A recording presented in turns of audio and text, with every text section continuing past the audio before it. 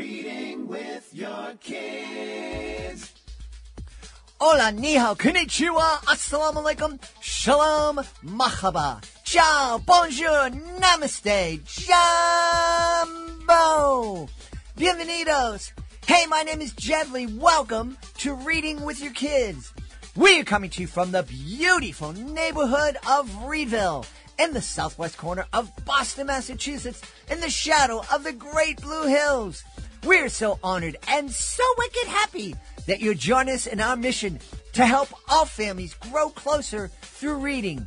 We do that by sharing fun, thoughtful, and thought-provoking conversations with fascinating people who just happen to be writing books for kids of all ages. Please be sure to tell all of your family and friends about the show and let them know that they can hear us on the WREB AM/FM 24/7 radio network, and they can find us on the iHeartRadio app, Spotify, Apple Podcasts, Good Pods, Amazon Music, Audible, Podcast Addict, wherever you find your favorite shows. We have 3 amazing guests for you today. Kathleen Long Bostrom will be returning to the show to celebrate Daddy Tell Me. Christina Dixon will be here to celebrate I Am the Moon. And Sarah Gaston will be here to tell us about the relatable Christian stories that she writes that are not at all cheesy. Hey, are you ready to ignite a passion for reading in your students? Introducing bookandauthor.com, your gateway to literacy connections. With bookandauthor.com, connecting your school with talented authors of captivating kids' books has never been easier. Simply visit our user-friendly website and explore our extensive database of authors. Filter your search based on budget, genre, and availability. Discover the perfect match for your school and your students. But that's not all. With bookandauthor.com, you have the power to request a proposal. Let vetted authors come to you with their tailored ideas, ensuring an unforgettable literacy experience for your students. Don't wait any longer to inspire young minds through the magic of books. Visit bookandauthor.com today and open the door to a world of literacy connections. Bookandauthor.com, where literacy comes to life. Before we invite our guest into the studio, I would love to invite you to visit a very special website. It's clownswithoutborders.org. Clownswithoutborders.org. This is a group that I absolutely adore. I am part of Clowns Without Borders, and I had the honor of being part of the 2023 tour of El Salvador. I had so much fun joining with artists from all over the world to bring a smile to people who really needed it and really appreciated it too. And we would love for you to join us as a monthly Joy Maker. The Joy Makers, they're a family of people just like you who love to laugh and make other people feel good. So please take a moment and visit clownswithoutborders.org and consider joining me as a Joy Maker. Hey, we are really, really excited. We are welcoming back one of our favorite guests. She's coming to us from Southern California. Please welcome back to the show, Kathleen Long Bostrom. Hey, Kathy, how are you? Great to be back and to connect again about books, and from one coast to the other, I think we've connected this way, so that's great. Isn't it amazing? We are living in a time now. You're much younger than I am, but we're still, did you ever imagine when you were younger that one day we'd be able to sit in our rooms on opposite sides of the continent and be able to not only talk to each other, but see each other and not have to pay a fortune for it? That's the amazing part, isn't it? Yeah. We grew up with those phones that were connected to the wall with curly cords, and the thought of a phone doing anything more than being a phone was unimaginable, not something we have ever thought about. And long distance calls where you had to do very surreptitiously or quickly because they were so expensive. And yes, here we are talking face to face, literally, from one side of the U.S. to the other. And that's a great thing about technology, connecting people, I think, when it does it in the right ways. Yeah, absolutely. Absolutely. tech is this double-edged, I don't want to say sword because that implies weapon, but it really is. It's such a beautiful thing if it's used in the right way. It's such a wonderful thing and such a gift for everybody. But of course, we always encourage families to talk to their kids about technology so that they're using it respectfully and safely. Right. Yeah. And to encourage them to keep reading hardcover books, right? Yeah, absolutely. So before we start talking about your new book, Daddy, Tell Me a Story, we need to celebrate the fact that since the baby came, the book you celebrated here on your last visit has recently become an award-winning book. Yes, it was entered in the Northern Dawn Book Awards and won in the poetry category, so under the Northern Lights Book Awards. And that was a great honor because they have librarians and teachers and people in the field who read and judge the books. So it was a great company of people that were endorsing it. So I'm very grateful for that. Yeah, that's really wonderful. Tell us about Daddy, Tell Me a Story, please. Okay, Daddy, Tell Me a Story probably began 25 or 30 years ago with our own children. My husband and I were always really good about sharing books with them and taking time to read. And at night we would take turns with each of the three children, each of us reading with them and often falling asleep in the process by the end of the evening. But just taking the time to read and share the picture books but also letting them use their imaginations in creating their own stories. And I think in a way, because my husband and I were pastors and preachers and storytellers, they've all become storytellers in their own way. So the book was inspired by that experience of reading with a child. But in this story, actually, they're making up a story as they go. So Sophie asks her father, Daddy, tell me a story, and which one would you like, Sophie? And she launches in and pretty much takes over the whole story. So, but it conveys such a loving connection between the parent and child, and like, okay, this is what we're doing. So I think trying to encourage children to and families, parents to read with their kids and to enjoy it.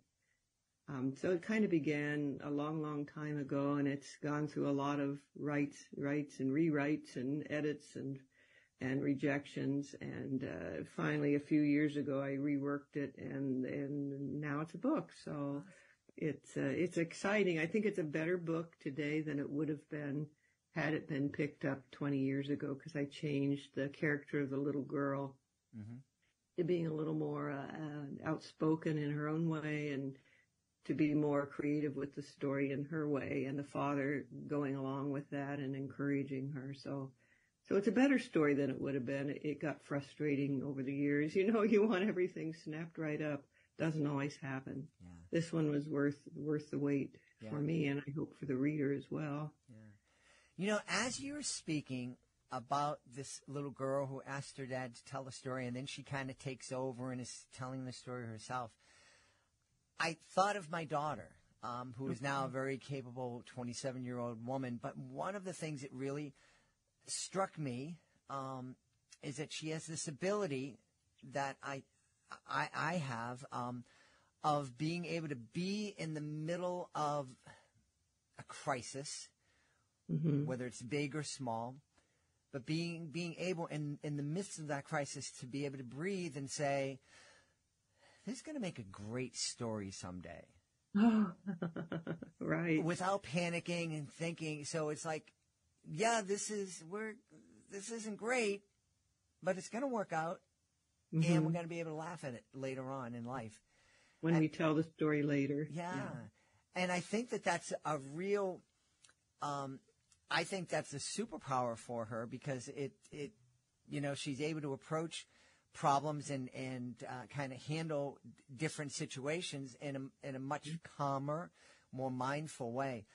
Do you think that's something that people are born with, or do you think that this process that we're all doing and celebrating here on the show is a way to help kids get into stories and to teach them how to become storytellers themselves, and maybe that helps them look at different situations in a more empowered way. Right. That's an interesting question. And I love that about your daughter, that she can look at it and say, this will be a great story. And usually some of the worst things we're going through, or at the moment things that we're struggling with, become the best stories later. Either the ones we laugh at or the ones that have shaped us into the people we become along the way. And being able to see it in that kind of a light is a real gift. I think reading with kids and introducing them to stories and characters that face challenges or struggles, or they show a child, one of the things that's very prominent and necessary in writing a children's story is that the child has to solve the problem. You can't have the parent fixing everything or an adult coming in and making it all better. It's kind of a rule that we try to follow. The child has to solve the problem. So in that way, I think also reading stories and books and seeing children solving problems and coming out like your daughter is, being able to look at things with either a positive bend, or at least to find solace in the fact that this is just going to be part of my story, and that's a good thing. So I think I like that about children's books. I think it's a very good rule. Mm-hmm. They have to be the hero. They have to solve the problem. They have to tell the story. So if kids see that happening as they're growing up in the books that are read to them, I think that also helps them build that character in themselves. Yeah.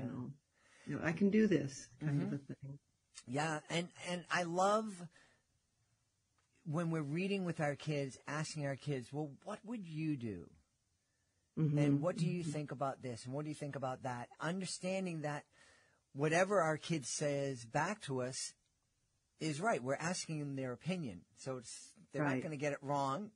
They're going to right. You might not agree with it, and that's okay, and you can talk about it. But it's just a way of empowering kids, letting them know this person that's the most important person in your life is interested in what you think, and thinks that you can solve this problem. Right. Values your opinion and listens to what you have to say. And, right, I think sometimes books, you end up stopping in the middle of them because it is elicited a conversation that has segued into a great and golden opportunity to talk with your child, and sometimes for them to raise something they're struggling with that you don't even maybe know about, that might come up as you're working with them and telling a story. Yeah. I did have a book I wrote once, Papa's Gift. It was a little girl and her grandfather and how she struggles with when he dies, and she has all these different emotions. And I wrote the book when I was a pastor because I found that adults had a really hard time talking to their children about grief and grieving mm-hmm. or death. And they would be sad if their child was sad, or upset if the child was mad about it. And I said, all those things are normal. So I wrote this story to convey a little girl that experiences all these different emotions, but works through her grief by doing that. And sometimes I would give that book to a family who didn't know how to talk to a child about death. And they wouldn't even get through the book because the child would stop partway through and start talking about what was troubling them or what made them sad about the loss of this friend or relative, or and it just, I said, that's good. You don't have to finish the book. Mm-hmm. If you've engaged with that child in a conversation, there's nothing better than that. So just go with it. So what you say, I think, really relates to that as well. Yeah, yeah. Well, I know that Since the Baby Came was a collection of poems, and they were all written in different styles. What about Daddy Tell Me a Story? Is this more of a narrative, or is it too a collection of poems? Yeah, this is one of the few books I've written that isn't written in verse. The Daddy Tell Me a Story each poem was a different format, and that was a wonderful challenge. And I wanted children to hear poetry in all these different ways of it being told. And in this book, it's a more of a once upon a time and a little girl. And then, so it's a narrative story. It's not poetic, but I think one of the keys when you're writing a children's book is knowing which way to write it. And I have taught classes on writing poetry for children, and one thing to ask is, does this book have to be written in poetry? What's the reason for that? I mean, I love writing in poetry, and I gravitate toward it, but is the story told best in a narrative form or in a poetic form? So I think that's always a good question to start with. This one, because it was a story about a story, story within a story, this format worked, just telling it in the narrative form. So the little girl just keeps interrupting and changing how the story plays out, and the dad just goes with the flow. So that fit the way this story had to unfold. Yeah. I love that. How would you, one of the things I hear from parents sometimes is like, oh, I love that book, but my kid made me read it 500 times, and they're just like, And I always tell them you can read the book 500 times, but you can read the book 500 different ways. Right. And yes. what would you suggest to the parent that's out there that's about to read Daddy Tell Me a Story for the 5th or the 50th or the 500th time? How could they make it different? Oh, I like that question. I'm trying to provide, the publisher and I are coming up with resources to use along with the book that will help with that, I think, and ways to engage with the story or become creative as a leap off of the story. So maybe as the child, and it's a father and a little girl. I wanted to write about a daddy and a child, but I think I'd like to say that the book doesn't have to be a father reading to a daughter. It could be any adult reading to a child of any connection. And then you just say, now what would you do? So Sophie wants to be a dragon trainer? Would you think that would be, what would that be like for you? Or in this story, the father's the one kind of nervous about the fire-breathing dragon, and the little girls, that's great, So it would be a good chance to say, will you be like Daddy? Would you rather have a dragon that blew bubbles out of its nose? Or what would you do? If you could make your own dragon, what would you have that dragon do? And then, because this dragon does certain things, well, what would your dragon do? And what colors would it be? And would it because she describes the color of the wings and the polka dots and all these different attributes of this dragon. So we're going to try to do a make your own dragon craft and things. But, you can stop the story and just say, what about that? Would you be afraid of a fire-breathing dragon? Or what would you do if you came across a dragon? You could make it very playful and,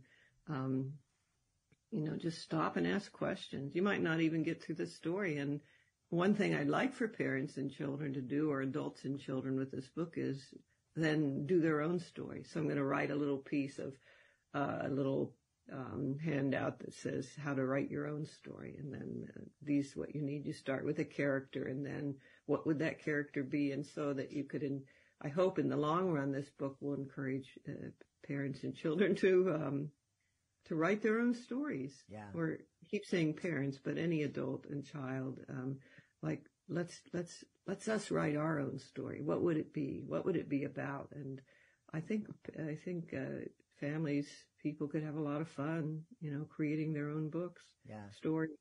Absolutely. And it would be more precious than to have that. Like, I'm going through files and I'm finding books my kids wrote when they were 6 years old and they're in their 30s. And I've hung on to everything because it showed their evolution as now they're all in the film business and they're storytellers, but it shows where they started writing their own stories in their own way and in their own style and in their own voice.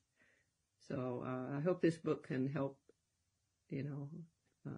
excite people to do that kind of a thing. Absolutely. Well, it sounds like it. And I think it's such a great, whether your kids are going to grow up to be creatives or accountants, just giving them, empowering them to tell their own stories. Tell their own story, It's right? Just exactly. It's a beautiful, beautiful thing.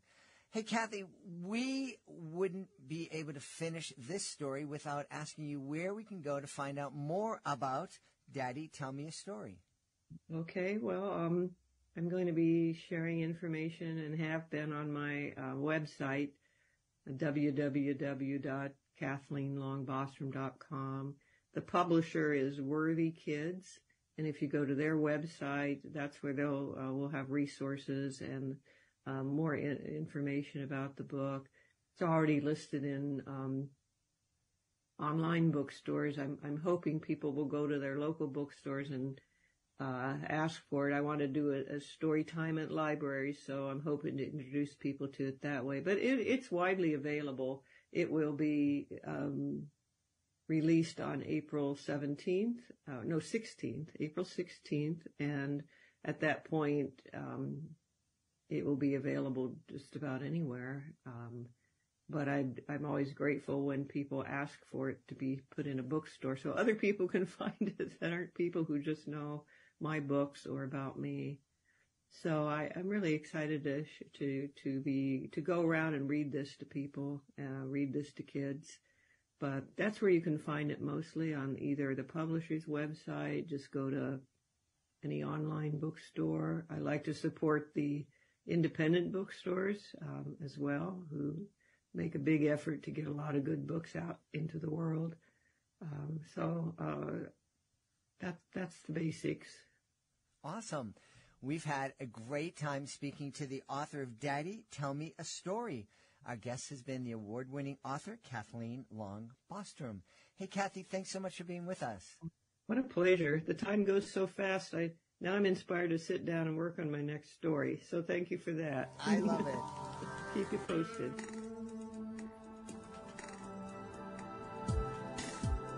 This episode of the Reading with Your Kids podcast is brought to you by The Adventures of Toby Baxter, Book 2, River Home for the Holidays.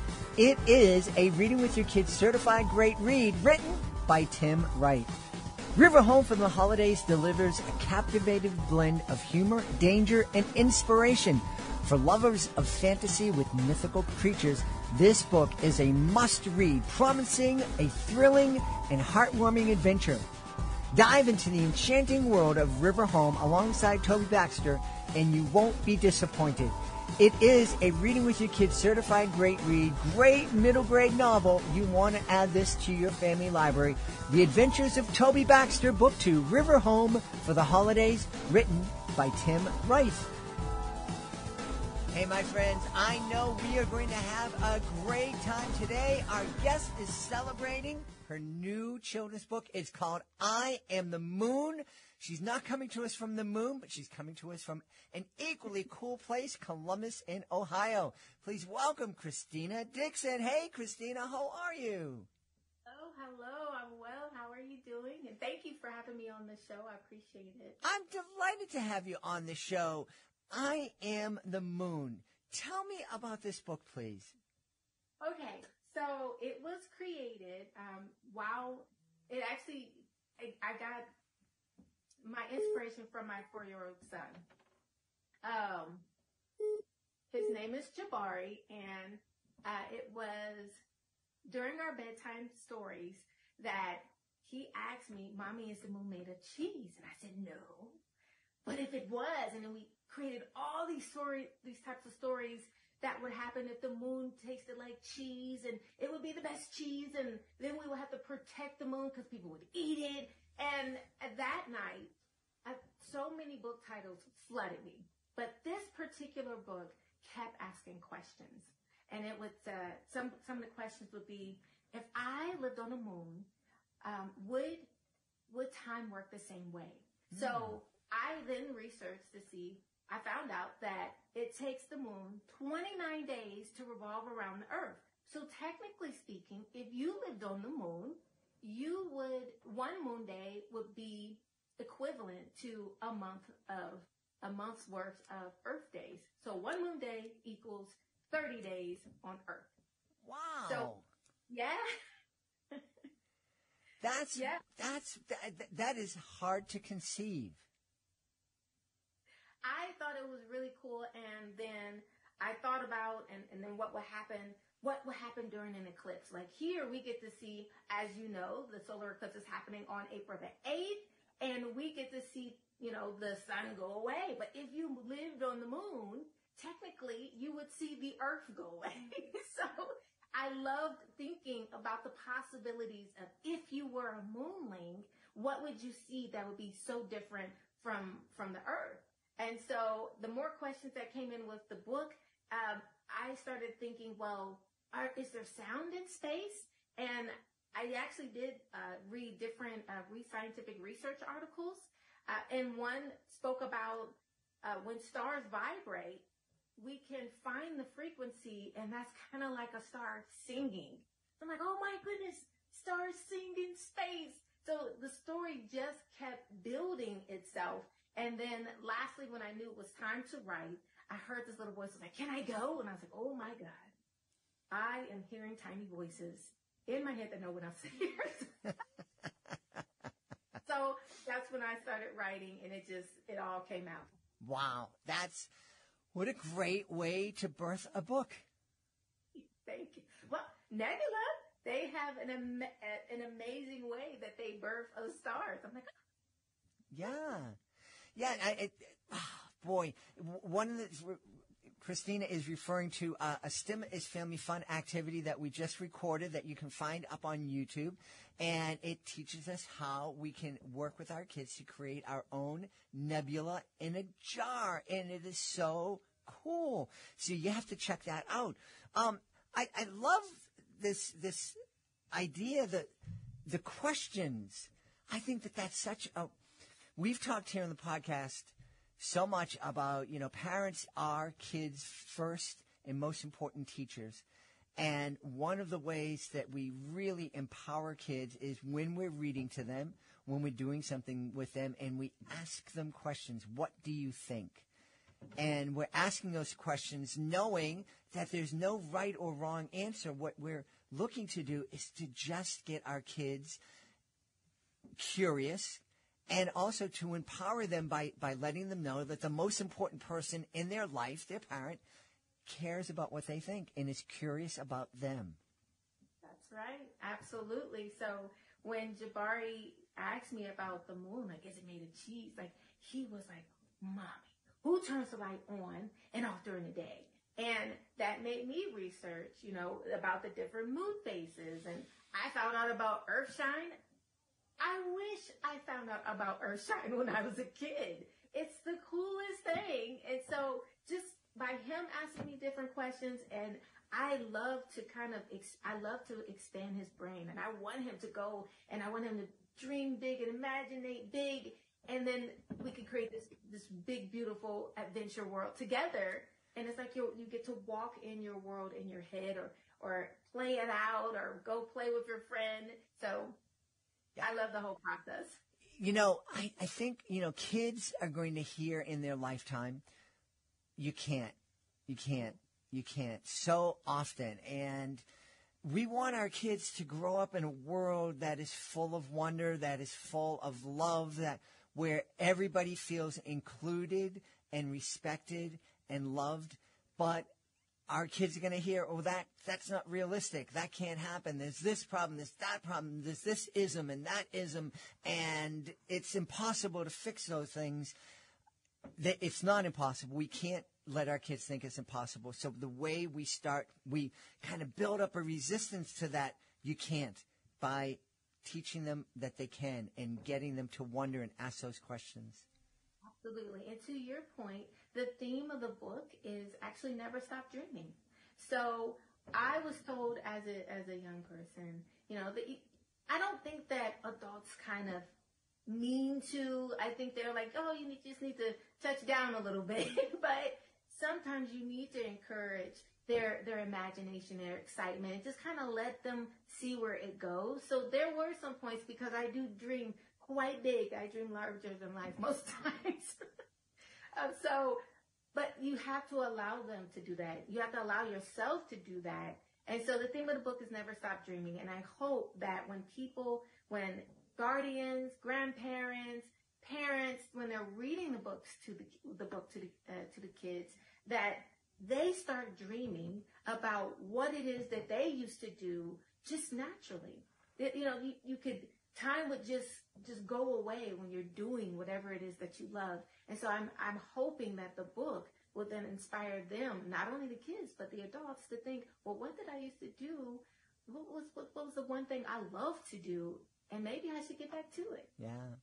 Hey, I have a question. I don't know if there's a right or a wrong answer. I don't know if we know the answer yet, but all the technology, I used to dream that one day I would be able to have this thing in my pocket where I could see somebody, like the Dick Tracy wristwatch, where it was a walkie-talkie and you could call anybody in the world on your wristwatch, and there'd be video calls. But that was, almost 100 years ago, that was a dream.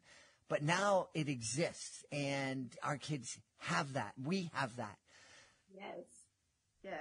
Is this going to prevent us, our kids, from dreaming even bigger, or will those devices help our kids dream even bigger?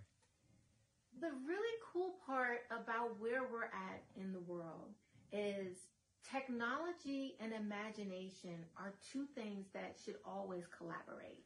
And when those two things come together, and just seeing the possibilities of what we can do, not only just communication, with art, with how do we help each other in everyday life, I think this is a perfect place where our minds are open. We have the elements, we have things that we could put together with technology.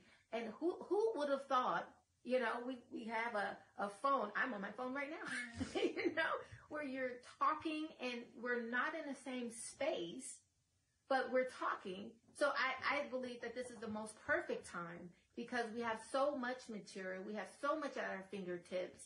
And as long as you have the imagination to go as wide as you want, then I think technology, matching that up with technology, we can create some really awesome things. Yeah. And I can't, it may be because I'm so old, but I can't even imagine what's coming next in technology. And, and I'm so excited about it. I'm so excited for my kids and someday my grandkids. And, it's like the possibilities are endless. Yes. You think about it, I used to, the Jetsons, right? Mm-hmm. If you think about it, we're kind of in the Jetsons era where we have the big screens, we have the computers talking, like, maybe it'll be like a refined Jetsons, and maybe some kids nowadays don't know about the Jetsons. I'm aging myself, but you never, I can't imagine what else. I mean, I think life is great. You can go outside, you can play. You have these VR things where I've ran into the wall with that thing on before.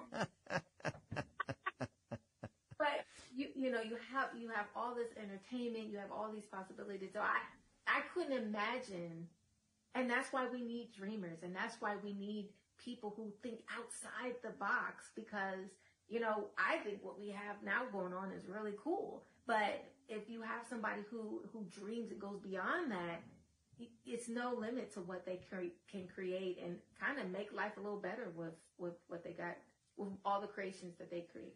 I agree. And I'd never thought about it. You're right. We are kind of living that Jetson lifestyle, except for the flying cars. And to be honest with you, the way people drive on the ground, I'm kind of glad we don't have flying cars, because I don't think we can handle it.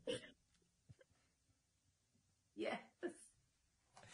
Hey, how does it feel to be a children's author and a children's science kit maker? You know what? It feels amazing, but I have a vision for why I have 2 other books that I'm writing, that I'm writing the overview and things like that. So I definitely want to create more books. And like when you come out with one, you're like, oh my gosh, I definitely am working on the prequel to this. Leticia, who is the artist, the illustrator, she we've got to kind of open up her mind, and she was really excited. So she's ready whenever I'm done writing. But it feels amazing, but it's definitely hard work. I created my own publishing called Play Along Publishing, LLC, and I solely really created it so that I would have the autonomy and the rights to what I could put in my book and kind of have some more control over that. But even that in itself, you have to think about the marketing, the business side of it, where you not only want, yes, it's great that I got my book out, and I love that I get to integrate my science background and my love for science, for a venture into this, but you have to get it out to the world. And that's another monster to be honest. It's a lot of hard work, but it's wonderful when you know you have a vision, you're trying to get there, and then once you get there, you're like, okay, I want to go here. You want to keep going. Yeah, well, I love that, and I think that that's one of the conversations we can have with our kids while we're reading I Am the Moon, letting them know that their dreams can come true, and there's nothing that can stop them except themselves, and to go for it. That's it. The great thing about dreaming, and not everything is going to be perfect, and that's okay. It's not intended to be perfect. But I think and even in my journey, I knew nothing about publishing a book. So this whole journey has been one big learning curve for me. And there have been times where I just I don't know where am I going? When you think you're going up, you're going down. Or when you think you're going in a good direction, then you're rethinking that was not a good direction. So no matter what, it's the pivot, it's the adjustment that maybe your dream is not going in a direction that you want it to go, but it's okay to pivot. It's okay to readjust.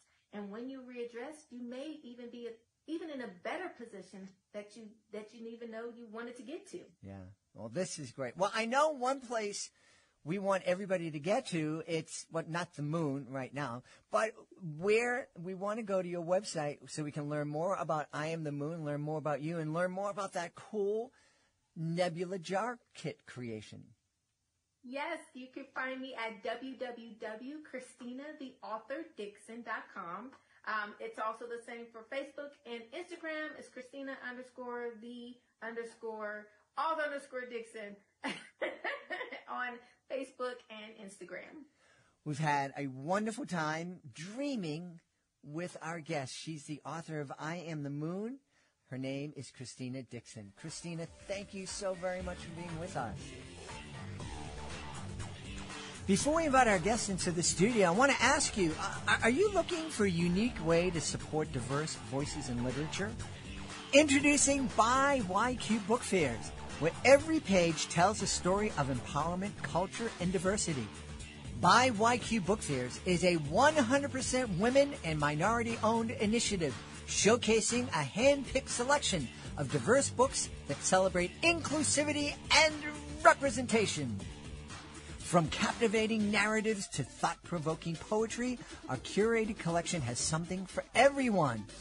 And hosting a By YQ Book Fair is a super easy and a fantastic way to raise funds for your organization or cause. So why wait? Visit buyobq.com today to learn more about how you can bring the magic of diverse literature to your community while supporting women and minority-owned businesses. This episode is brought to you by Think Outside. Are you ready to unlock a world of adventure for your older kids and teens? Introducing the award-winning Think Outside Outdoor Monthly Subscription Boxes. Give your kids the gift of nature with our thoughtfully curated boxes designed for kids ages 7 and up.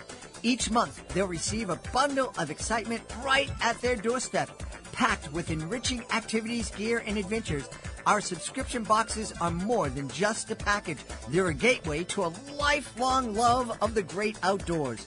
So say goodbye to screens and say hello to streams as your kids embark on nature-themed challenges that ignite their imagination and sharpen their outdoor skills.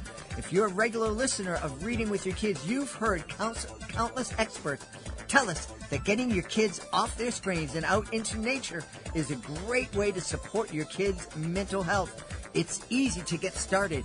go to our homepage, readingwithyourkids.com, scroll down to the Think Outside banner, give the banner a click, and simply choose between your Think Outside and Think Outside Junior programs. Select your payment plan and await the thrill of each month's themed shipment.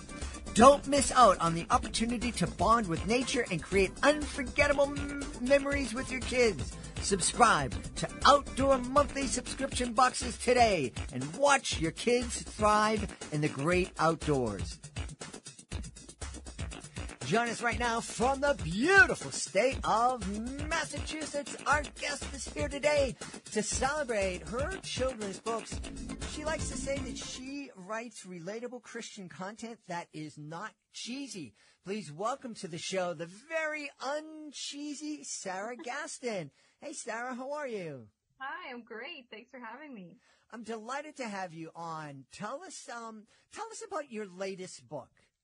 Sure. So, my latest book is actually called Daisy Dump Truck, God is With Me. And it is about an anxious dump truck who learns to trust in God. Interesting. Yeah.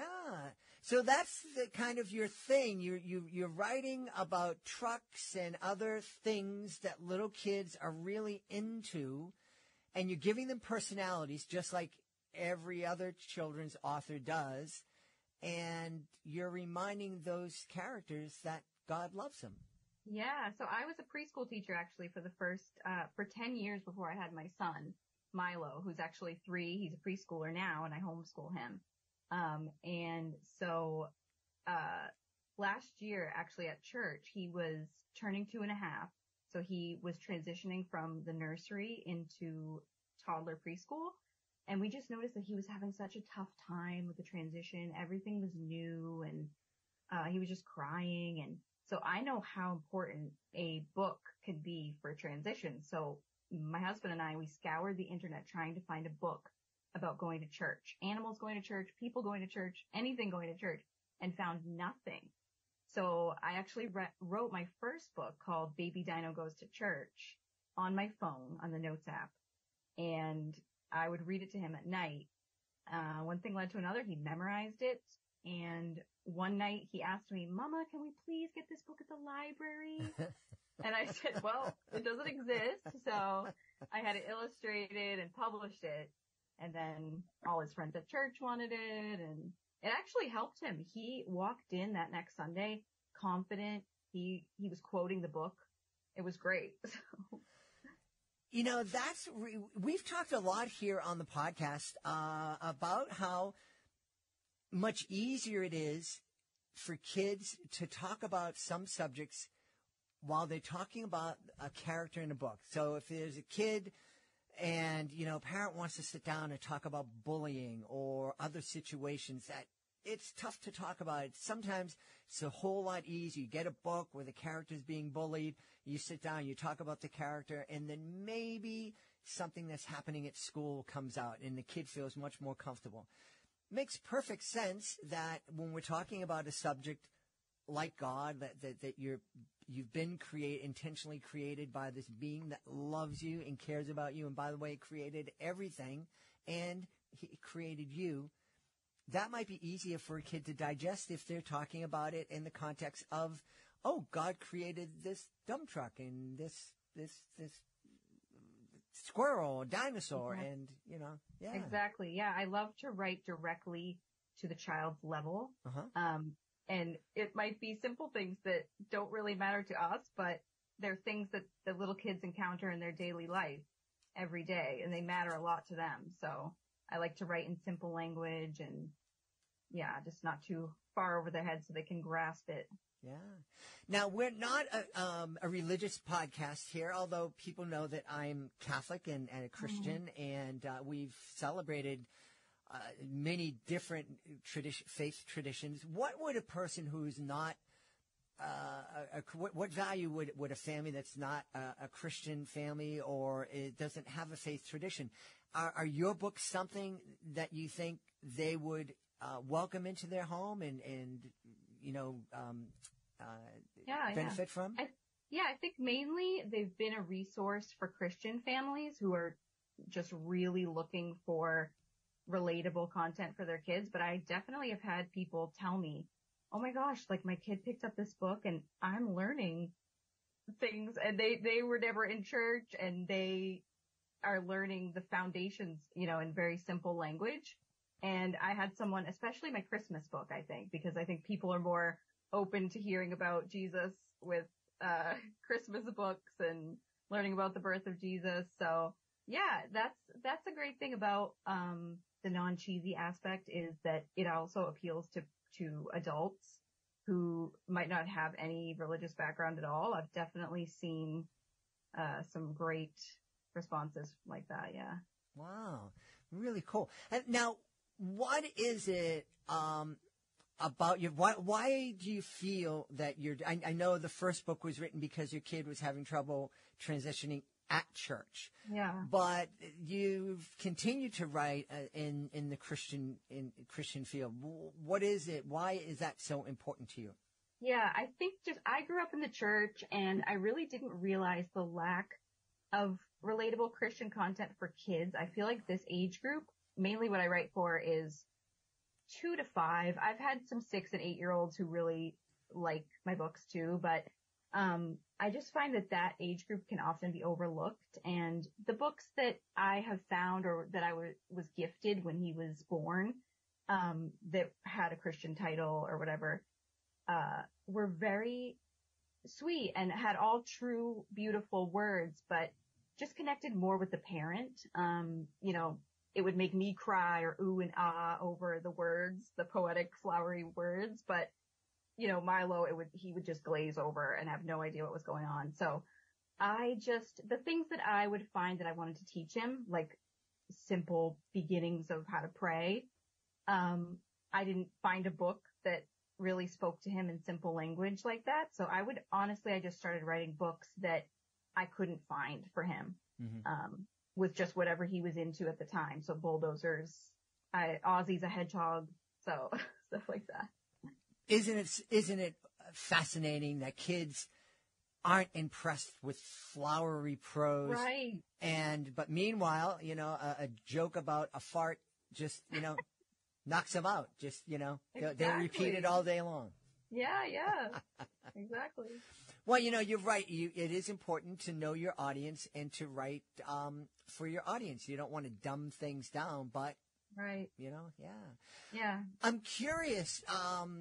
We just had I just interviewed an author that was talking about the fact that she has moved into writing chapter books after writing a number of picture books. She's moved in, written her first chapter book because her audience, the kids that have been reading her books, are getting older in that age, and so she wants to continue to write for that audience. Is that something that you're thinking about doing? Actually, yes. You read my mind, because I've just started a chapter book for 11 or 12-year-old girls right now about faith and Bible verses and horses and stuff like that. So, and I have a feeling that I'm going to be writing as Milo grows up, when I find different gaps in maybe what I want to teach him or what he's into. So yeah, I'm really excited about that. Yeah.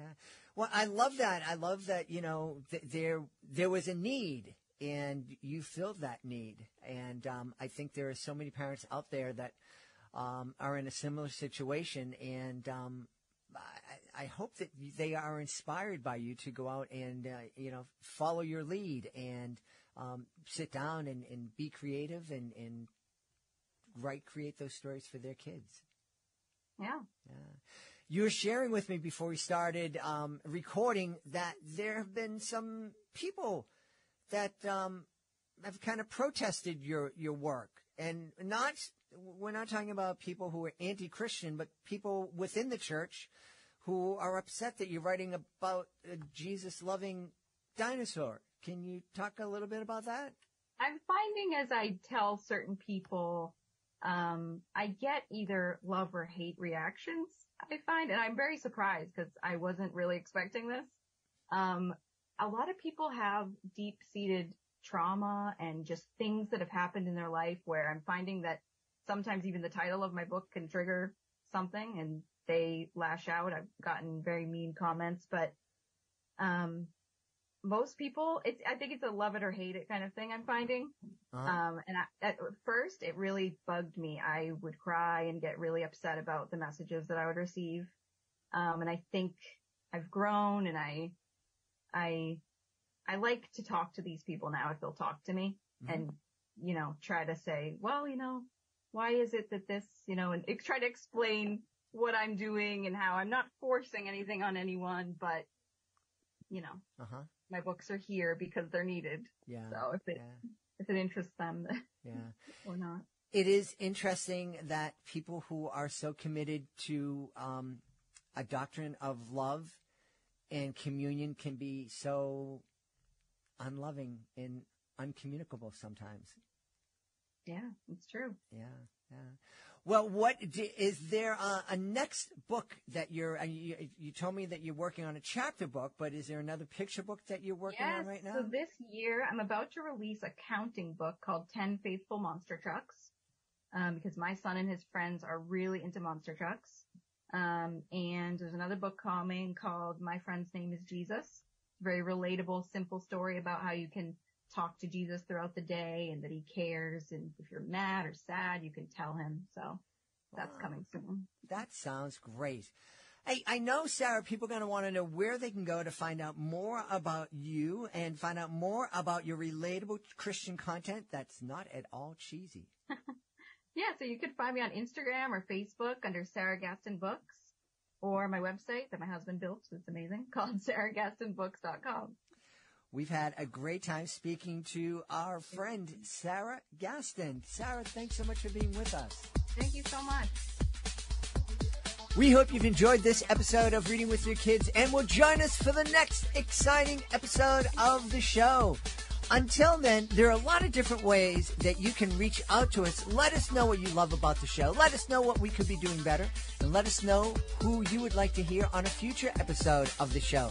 Here are the ways you can connect with us on social media. Facebook.com/readingwithyourkids. At Reading With Your Kids on Instagram and TikTok. At Jedley Magic on Twitter. You can also go to our website, readingwithyourkids.com. And you can click on the contact button up at the top of the page to send us a message.